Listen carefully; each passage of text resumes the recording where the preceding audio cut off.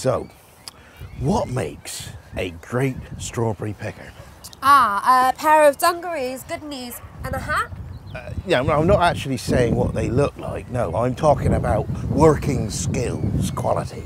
Oh, picking strawberries, you mean? Yes, Sabz. Oh my God. What makes a good strawberry picker? Picking strawberries, Weatherbottom? Yeah, You know that by now. Picking strawberries, yes, but the best strawberries. Quality, quality, quality. Look, Uncle, wallahi, beggars can't be choosers. After Brexit, all the Romanian and Polish blood things have left the country thinking you lot hate them. Now I'm here to pick up the strain. Actually, We have plenty of good European workers left who haven't been dissuaded by the political upheaval. Really?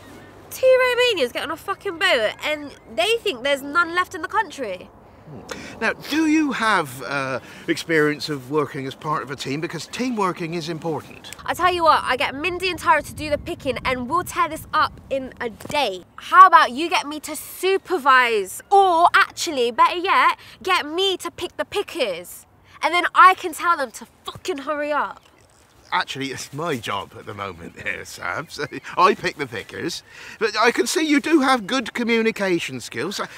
How about I offer you the job of supervising picker? You'd still be picking. Oh, you touched on my greatest skill there, Winterbottom. So many times my auntie Fatima told me I should have been a solicitor. Like, you know, the ones in the movies with a briefcase and paper and all that shit.